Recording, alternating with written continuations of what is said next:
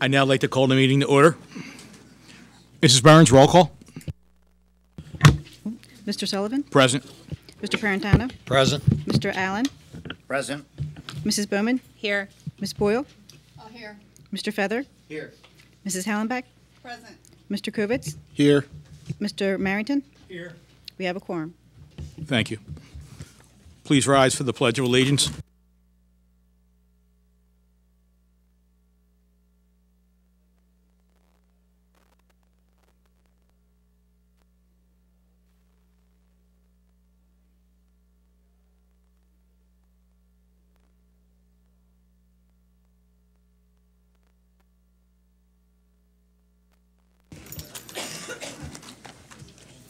The board met in executive session this evening prior to this meeting to discuss issues related to labor relations.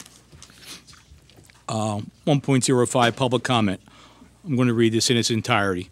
All regular and special meetings of the board shall be open to the public. Since the board desires to be a good listener and be responsive to the community, persons desiring to address the board may do so during the time so allotted on the agenda and according to established procedures. During the audience portion of each board meeting, members of the public are invited by the president to speak for or against any proposal on the agenda or any other school concern. At the discretion of the board president, board members or appropriate administrators may respond to questions from the public. The individual is asked to identify him or herself, the area in which he or she lives, and occupation. Please limit comments to 3 minutes and avoid discussing personalities. Additional process time matters. Speakers will be called to the podium in the following order. Residents and taxpayers of this school district who wish to speak on agenda items, residents and taxpayers of this school district who wish to speak on non-agenda items, and others who wish to speak on agenda items. Any additional topic and or comment by a non-resident or person who does not pay an Neshaminy School District tax may be presented to the board in written form, directed to the office of the superintendent, or by email. There will be a 1-hour time limit to public comment at the beginning of the meeting. When all those who have registered to speak have been heard, others may speak, time permitting. There will be an additional period for public comment limited to 3 minutes per speaker prior to the adjournment of the meeting. Registered speakers who have not spoken will have the opportunity to speak first and use 3 minutes. They will be counted as first session speakers. No speaker may speak more than once during each comment period. The board is very interested in audience comments. The board will listen to and research, if necessary, all audience comments. Any additional follow-up will occur through district administrators. Should matters presented be of a controversial nature, the board may refer them to the proper committee or hold them for inclusion on the agenda or a subsequent meeting. Okay. No sign-ups? Okay. Okay. Jeez. Okay. Well, that brings us to our one action item tonight. 2.01 Fact Finders Report, Neshaminy Educational Support Professional Association. Whereas the Neshaminy Board of School Directors received, in the matter of the fact-finding between the Neshaminy Educational Support Professional Association and the Neshaminy School District, the Fact Finders Report, now therefore be it resolved that the Neshaminy Board of School Directors rejects the report as issued. Can I get a second? Second. Second by Mr. Puritano. Comments, questions? Mr. Chair, I'd like to ask that the solicitor make a clarification on the vote process.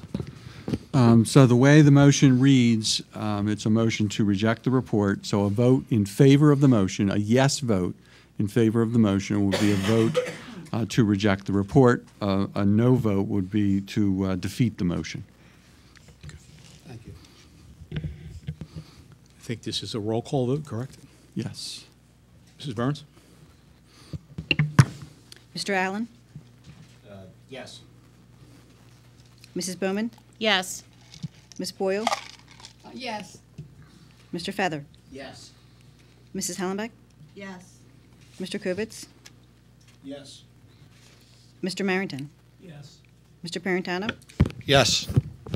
Mr. Sullivan? Yes. 9 yes.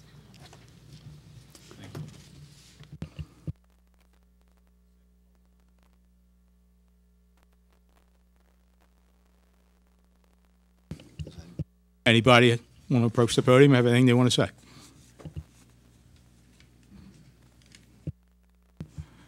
That brings us to board comment. Anyone on the board have anything they want to say?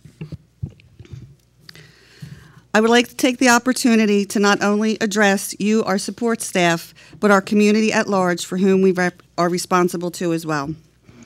Our decision regarding the Fact Finder's report must not only encompass a level of fairness to our staff, but also to maintain our core mission, which is to educate the children of Neshaminy. We as a district are governed to accept or reject the report in its entirety. While the Fact Finder's agreement did come back with some sections agreeable to what the district needs to accomplish, as well as the association, some of the language on the issues still remained unclear. For that, the district must reject the report in total, as we are governed to do. Do not misinterpret this as anything but another step in the negotiation process. We definitely believe there is way to move forward, and the district is looking at this as a new opportunity to re-engage in the negotiation process with the association to address the remaining issues and clarify some of the recommendations on behalf of the Fact Finder. We hope this can be accomplished in a similar format that allowed us to yield previous positive results in an expedited fashion. Thank you. Thank you. That being said, I'd like to make a motion to adjourn the meeting. Can I get a second? Second. Mr. Allen. All in favor? Aye. Meeting's adjourned.